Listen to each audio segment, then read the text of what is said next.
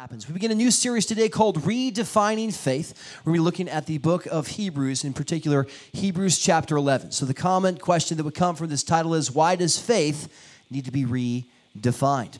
Now, one of the things with faith is it's a very pivotal part of the entire Bible. As I studied it this week, it's used over 500 times with a prevalence to it. It's not just like an adjective. It's really used as a symbol, as a foundation stone of our belief system. Now, if you were to ask a believer, how would you define faith? Most of them would say it's belief, it's trust. And I remember as a young boy, I was given the verse, Hebrews 11, chapter 1. Let's just turn there together right now. Hebrews chapter 11, verse 1.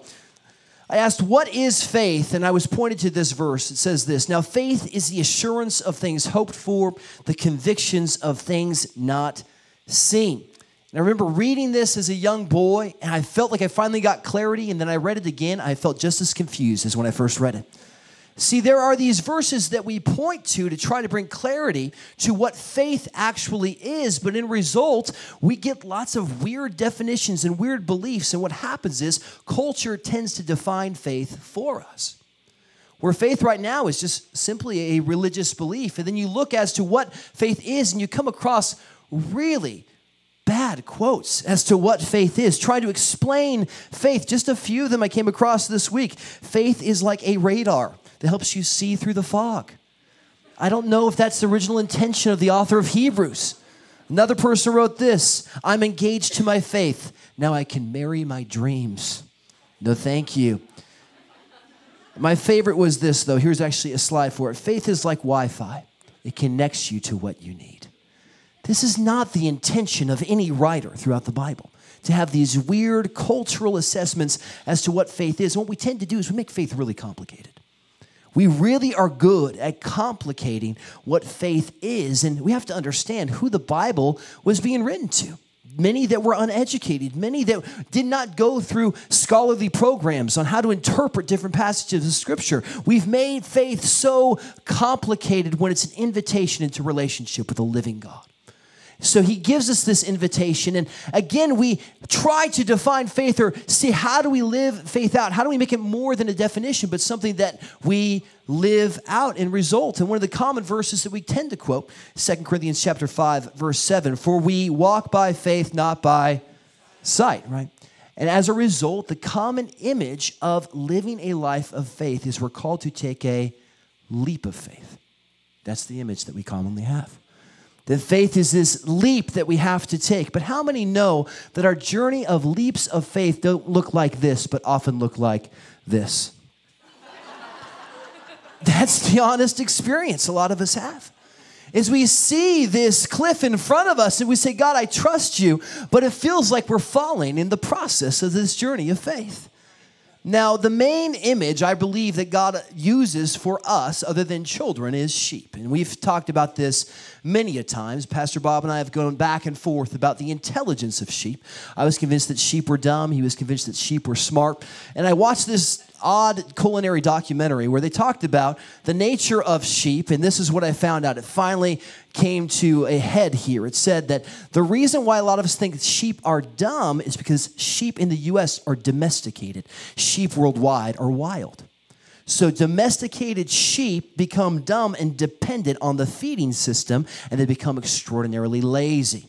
However, wild sheep, those that again are shepherded in the wilderness, listen to their shepherd's voice, and that's really the context of the sheep of that time. However, even though sheep are seemingly intelligent in the wild, they still do dumb things. And in 2005, there was a group of shepherds in Turkey on a mountainside. They had 1,500 sheep. As they had this pattern done many a times, there was one rogue sheep that started to walk and started to wander. It wandered to the edge of a cliffside in which other sheep started to follow. It then proceeded to jump off the cliff to its death, followed by another sheep and another sheep and another sheep. 1,500 sheep jumped off this cliff. Now, in result, you would think all these sheep would have died. Only 400 died because they then supplied this giant sheep pillow that the other 1,100 jumped onto. Now, this really is a picture of what a lot of our faith journey looks like. Some of us see someone take this leap in which we follow and are gravely injured in result. Others of us try faith and are left underwhelmed and confused. We jump into this and we're like, nothing really happened. I don't really understand what took place in result. And faith ends up becoming something we try rather than something that we live. Faith is something that we use on occasion. It's something that we pull out of the cupboard in times of need. It's kind of like that safety harness in your car that if you're in a car crash, you pull out faith and cut the seatbelt and break the window. But that's not the intention of what faith is. And this is really the audience that he was writing to in the book of Hebrews. Again, we don't know who wrote the book of Hebrews. The whole reason it's in the Bible is because many believed at the time that it was Paul, but now we know it most likely was not Paul who wrote this. But as he's writing about this subject matter of faith, he's writing to a community that is significantly oppressed and discouraged. And as he writes this definition of Hebrews 11:1, we have to go backwards to understand what the context is to this definition. A couple verses right before, Hebrews chapter 10, verse 38 and 39 says this, "But my righteous will live by faith. My soul takes no pleasure in anyone who shrinks back." Again, the author is quoting another verse. "But we are not among those who shrink back and so are lost, but among those who have faith and are saved." The key word there is shrink back. See, a lot of us, when we try faith and are left discouraged or injured from it, we tend to shrink back from that faith journey that God's called us to live on. We tend to get discouraged and we become reluctant or hesitant to live out faith. But again, this author is writing, we must be those that live by faith. And this really is the anchor verse of all the Bible for faith. It's often the most quoted. It comes from Habakkuk chapter 2, verse 4. So here's Habakkuk. He's sitting down in this quiet time praying for his community that's in rebellion. And this epic word comes to him. And God says to write it down. And the beginning of this word that God gives him is that, there it is, in Habakkuk chapter 2, verse 4. "Look at the proud. Their spirit is not right in them, but the righteous will live by faith." And it kind of gives us an insight as to what faith is. It's not something we try. It's something that we live by. One author writes this, that faith really is like a vital organ in the body. Physical eyesight produces conviction or evidence of visible things. Faith is the organ which enables us to see that which is invisible. So what the author of Habakkuk is talking about is that faith really, it's like the eyes that we see with. We have to use them to walk and move forward, to know where we're going. It's something we can't live without. But I believe he also gives us some insight into what opposes our faith or what tends to interfere with our faith. And I love the way the Message writes this. Eugene Peterson translates it like this. "Look at that man, bloated by self-importance, full of himself, but soul empty. But the person in right standing before God through loyal and steady believing is fully alive, really alive." See, our faith is what gives us the life that we're called to live, but pride gets in the way of faith's full venture. See, our pride, our self-reliance, our self-importance, our self-allegiance, our self-assurance tend to get in the way of living what a life of faith looks like. Because how many know when you're called to do things that model faith, they tend to look foolish? Faith isn't cool, calm, and collected. Faith is often irrational. See, God, as we look throughout the story of Scripture, when there's journeys of faith, they're often journeys that many of us would not take ourselves.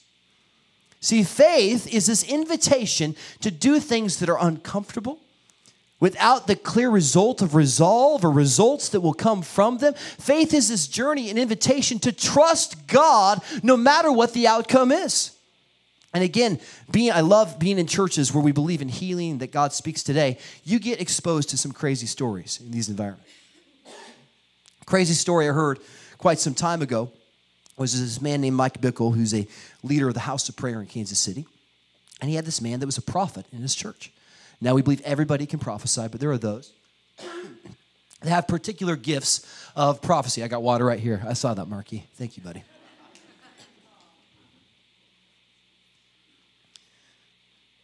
There are those that have particular gifts that can hear on God's behalf in extraordinary ways.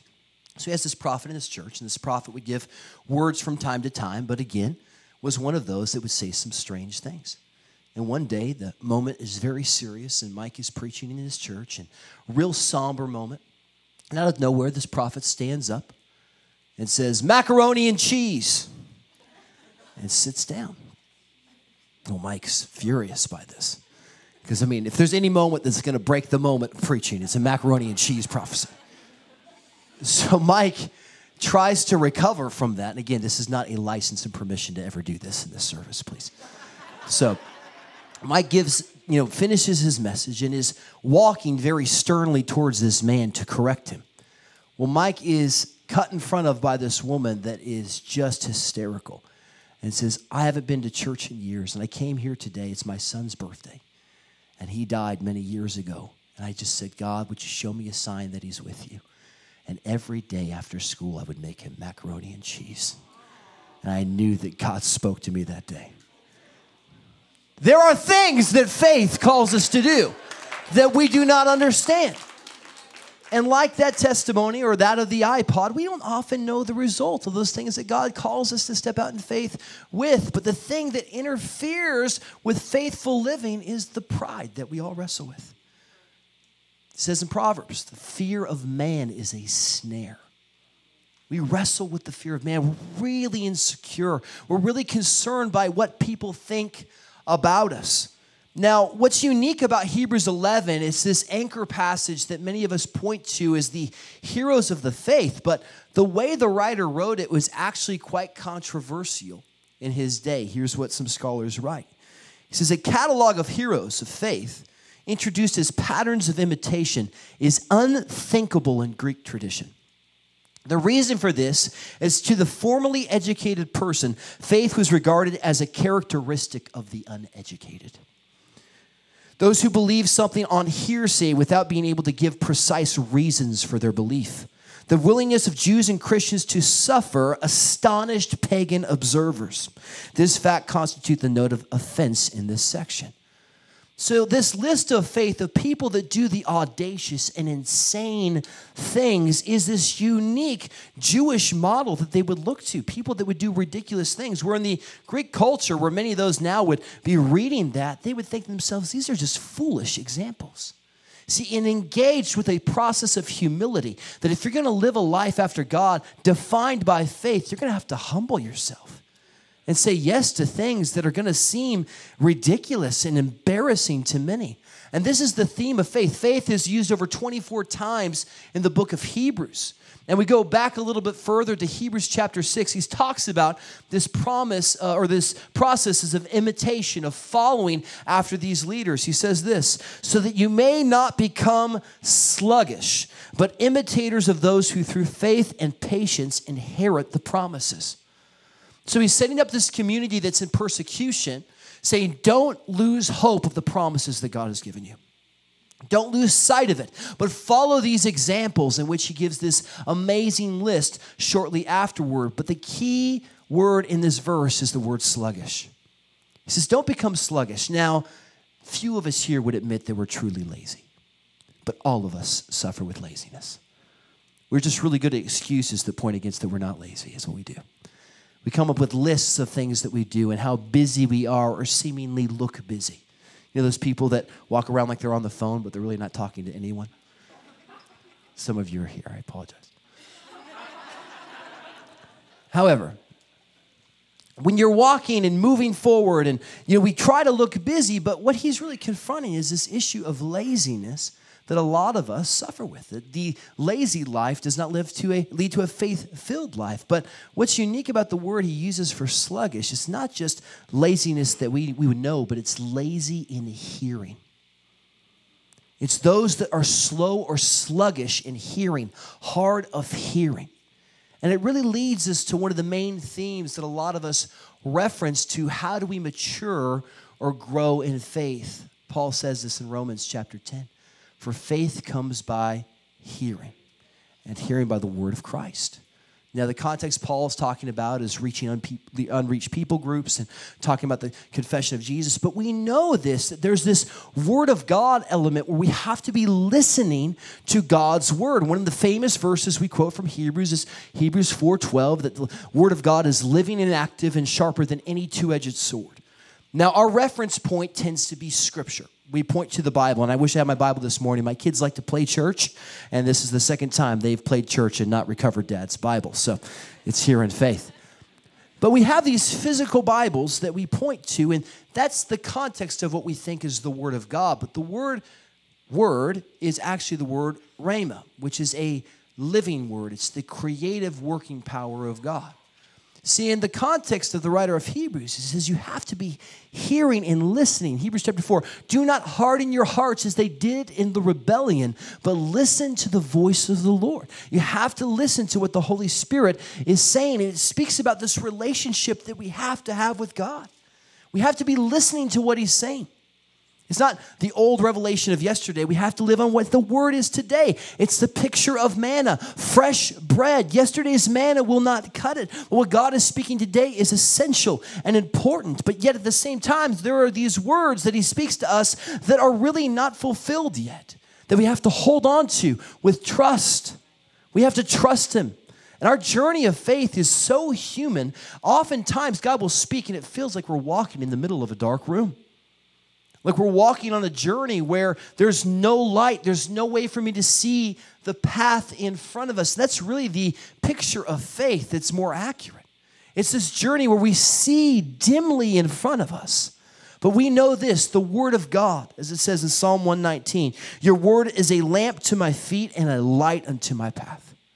See, his word is essential, both reading Scripture, knowing Scripture, but also listening to his voice. It helps illuminate the path in front of you. And if you're in a season of confusion, where it seems like there are things not clear, ask for the word of God. Get clarity on the word, or for him to confirm the words that he's speaking to you. I remember several years ago, my dad was committed to hike Half Dome. How many have hiked Half Dome before? And so my family was very focused on this, and we trained for this. And I had just been married. My wife was pregnant with our new baby girl, Sienna Rain, at the time. So we're there, my brother and I, and my dad. We were committed to go to Half Dome. We invited some friends with us. And my dad had heard about a special trail from our friend Mountain Mike Shreve called the Sunrise Trail. It was supposed to be an easier trail. It was smoother pathways, and you could then go to Half Dome and walk back in the same day. So we wake up at sunrise to walk on the Sunrise Trail. We take a picture next to the sign, the Sunrise Trail. But as we're walking, the journey continues to go longer than we thought.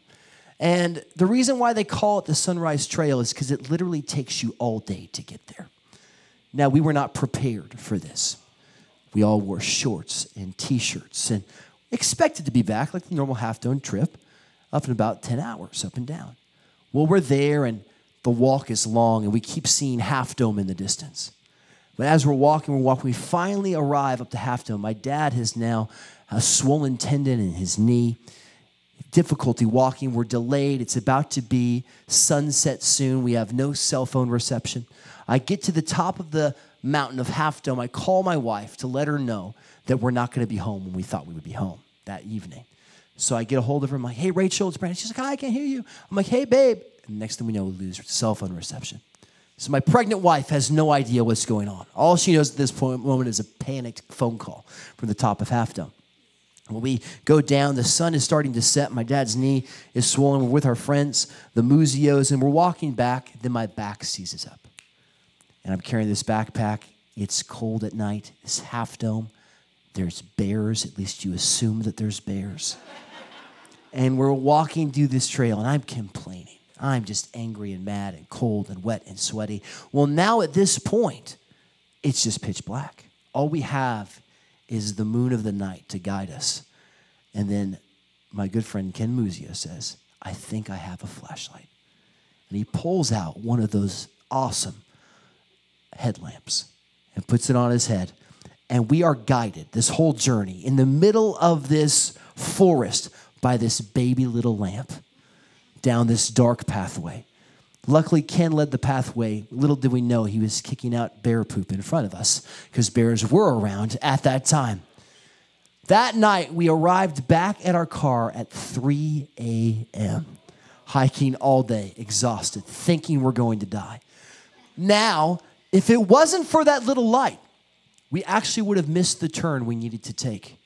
There was another group we were with, and they did not prepare. and they decided to stay back and take pictures. Because they didn't have the light, they took the wrong path home and almost died of hypothermia that evening. That little light saved our lives. It's the little light of the Word of God that guides our path. That little light that helps illuminate the path in front of us. And at seasons, we expect this thunderous Word of God to come. We want God to shake mountains for us. We want God to split the skies. We want the Old Testament words of God, I'm going to throw a fleece out and dew's going to come, and then dew's not going to come, but on the grass around me. That's not how the New Testament journey is. It's this little faith that comes from time to time, and the best picture of the little voice is when Elijah's on the mountain, and God comes with a wind and a fire and this earthquake, but it says God was in this still small voice. It's the little lights that God places in our life that help guide us on our journey of faith. Because if it wasn't for those little lights, guess what? We probably wouldn't need God. It's the trust, it's the reliance upon Him. And our faith at times, how many are with me? Our faith feels little. It feels small. It feels insignificant. Now, we tend to romanticize faith. We tend to make faith sound like this amazing journey, and we stepped out. And again, whenever we tell stories of healing or miracles, we want to tell you the struggle alongside of it. Very rarely are you in moments when you pray for someone and you're like, I got this, big time. Everybody step away. I'm in control. No, that's all of us. Aaron, Alex, my friend, just shared another story. Everybody feels trepidation when you're about to step out of faith. But there are these moments in Scripture where we have the acknowledgement that someone's saved or healed by their faith. It's the one with the issue of blood, the centurion who needs his child healed. And there's an acknowledgement of this great faith that is there. But then there is this term we find in the Bible, O ye of little faith. And what's unique about this is Jesus only uses it in reference to his disciples. He never uses the term in reference to people that are just there to call upon his name. How many can recognize this? There's those miraculous moments when you call upon the Lord before you know him and he shows up. You have all the faith in the world. And the moment you say yes to Jesus, man, your faith feels fragile. You're on this journey of little faith. It's this word immature faith, and it speaks of their need to rely upon Jesus. So what do we have? We have the disciples in the boat. And as they're in the boat, the storm comes. And what's his comment? Oh, ye of little faith. Peter walks on water, starts to freak out. Little faith. Matthew chapter 16, talking about the leaven of the Pharisees. Jesus says, they start talking about bread. He says, can you guys not get it? How little your faith is, how dull your hearing is. And finally, it goes to Matthew 17, where there's this boy who has epilepsy. Now, at that time, they believed that epilepsy was caused by the moon goddess. And this moon goddess would come and afflict your child. So there's some weird pagan beliefs going on in this family as this woman brings her child to the disciples. The disciples try to cast it out. No luck there. They bring it to Jesus. And he, again, if you read the story, he uses this phrase, wicked and perverse generation. It's hard for us to understand, but most likely he's speaking to the pagan beliefs of the culture where they've kind of infused it with the Word of God. But as he says this, heals the little boy, relieves him of the affliction. The disciples say, why couldn't we cast it out? And he uses this phrase in regards to their little faith. He said, only if you had faith the size of a mustard seed. Say this mountain move from here to there, and it would do so, and nothing would be impossible for you. The main symbol we tend to use in reference to our achievements of faith is that if we only had faith the size of mustard seed, we could move mountains. Now, I don't know about you. Any mountains been moved lately? No. See, this is what we have to understand. We've made it this achievement, but what the Bible starts to say is that faith is not this measurable source. Faith is not something that we can quantify, and it's hard for us to understand what Jesus is referencing, but it's really this audacious claim that leads to a later on passage in Matthew 18 where he says, with God, all things are possible. This is what he's leading up to. This is what he's teeing the ball up to, is that without relying on God, you're not going to really see a lot of results in your life. Now, the equivalent to this today is faith the size of a mustard seed. If Jesus was speaking in a lecture hall today, he said, faith the size of an atom would move a mountain. That's the context of what Jesus is talking about. He's referencing the smallest item that they would understand at that day. Jesus is not given a scientific lecture at that time. Well, really how we understand faith the size of a mustard seed is in Luke 17, a similar passage here. And as he starts to talk about the disciples, he's sharing with them the need to forgive. And he's talking about if someone sins against you, forgive them 7 times in a day. And the result of the disciples hearing this command is, in Luke 17, Lord, increase our faith. That's what he says. Lord, increase our faith. This is what the disciples declare. He then says, if you have faith the size of a mustard seed, you'll say to this tree, move, and it'll be cast into the ocean, and nothing will be impossible for you. Again, this is a parable. It's a strange saying. They're left confused, not with clarity. And as they're there and they're confused, understanding what is Jesus talking about, this mustard seed and trusting in him, he says, listen, it's like a slave and their master. And he shares another strange parable that would have made a lot of sense then, but it's hard to read now. And here's the gist of it. He says, listen, if there is a servant in a household and he's commanded to do something, don't you expect it to be done? Same thing it is with you. You're my servant. I'm your master. Do what I say. And what he does is he combines faith and faithfulness. What we've done in our culture is we've disassociated faith and faithfulness. They were always cohesive thoughts in the Bible. We never feel like we have miraculous faith, but we can live faithful lives. And that's our call. That's our command as believers. That it's those small, simple words that God says, those little tiny things that he leads us with that light our path. And he says, will you be faithful to what I said? Faith is not this romantic journey where we just step out and sell everything we own just because that's what the Bible says to do. But it's this journey of following the small voice of God to say yes to things that just seem ridiculous at times. And will we trust him? Because the reality is our faith is fragile, and so were those of the early church. Their faith was not heroic and miraculous at all times. But one thing they all held in common is they believed that God was the rock that they built their life on. And as a result, we see these major themes in Scripture is that our faithfulness comes from God's faithfulness. We're able to live faith-filled lives because God is faithful to us. Deuteronomy 32, it says this, that he is the rock. That's a good name right there. His work is perfect, and all his ways are just. A faithful God without deceit, just and upright is he. I love the definition of faithfulness here. Trustworthy, honest, to remain motionless. See, God is constant. How many of us are inconsistent in our lives? Just be honest. We get lost in emotions. One day we're saved. One day we don't know if we're saved. We live these disruptive lives that are like roller coasters, but the one constant thing is Jesus. Jesus is constant. He's consistent. And guess what? He can put up with your inconsistency. He's bigger than your moments of doubt. And one of the things we get lost in is we think, man, someone would have been healed if they had enough faith.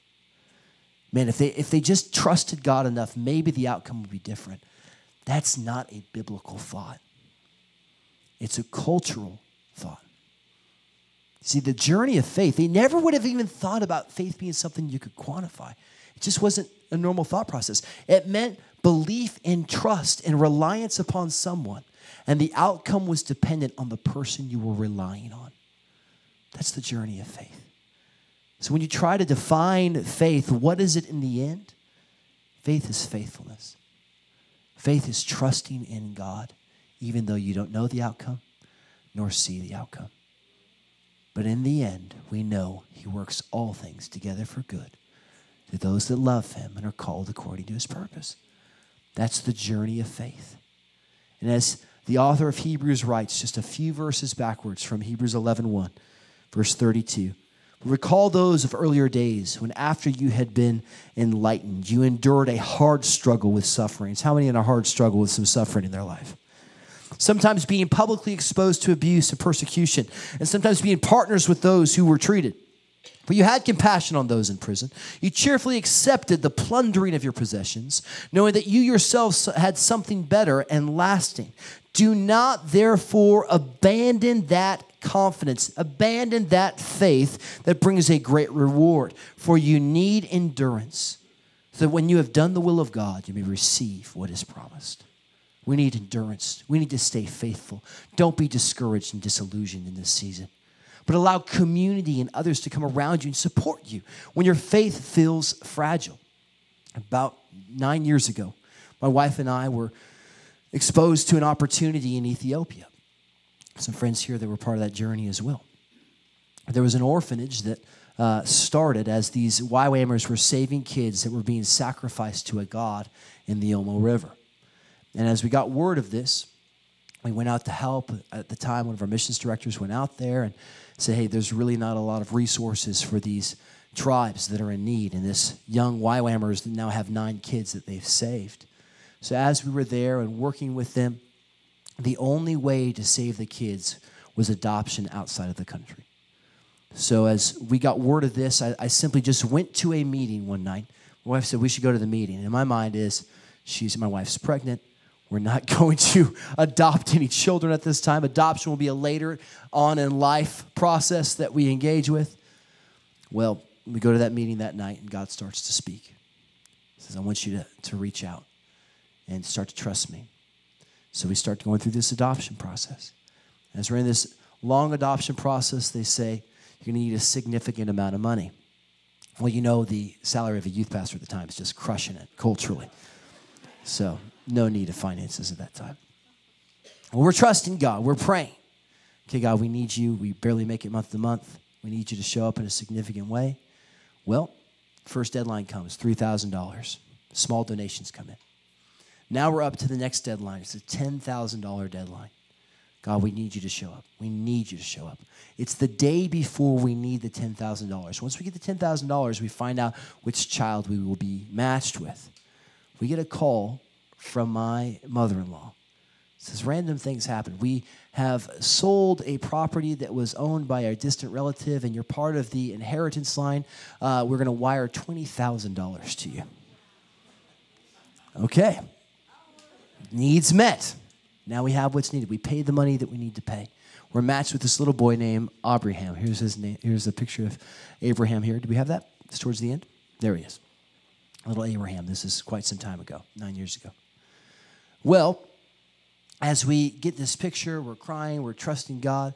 And what's unique is I was on a walk many months prior, and I was walking and praying, and I heard the Lord say, you're called to name your first son Justice Abraham.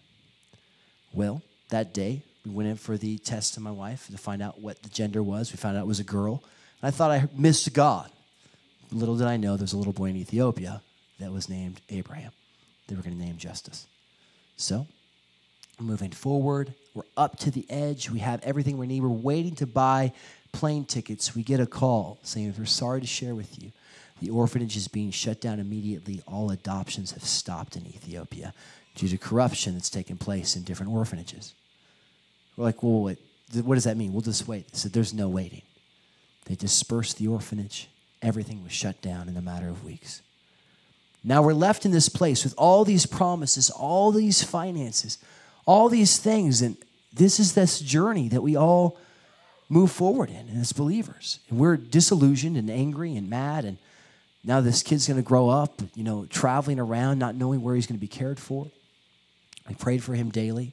Well, our friends, the Haynes, had this little timeshare in Tahoe. We called them. There's another story we don't have time to get into. We call them and go out to Tahoe.